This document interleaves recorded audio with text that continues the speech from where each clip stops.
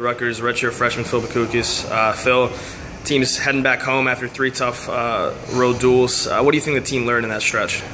I think the team learned to wrestle hard every minute of the go. I mean, I had 2 big losses. I mean, came right down to just finishing up in the last second, finishing strong on those shots. So I think what we learned most out of that is wrestle hard.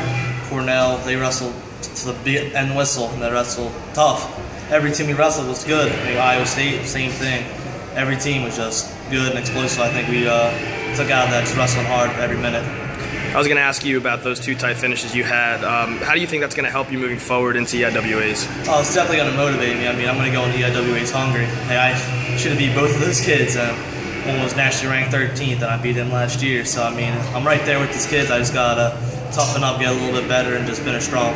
And how excited do you think the team is to come back here to the College Ave gym for the first time in over a month and wrestle in front of the home crowd? Definitely pumped, because going to other towns is just a lot harder. I mean, they have their alumni there, all the older people screaming at you. Now we have our crowd, our own people motivating us. I guess having a big crowd is always fun to wrestle in front of. So I think Saturday's going to be a fun day for RU wrestling. Cool. Thanks, Phil. Yep, no problem.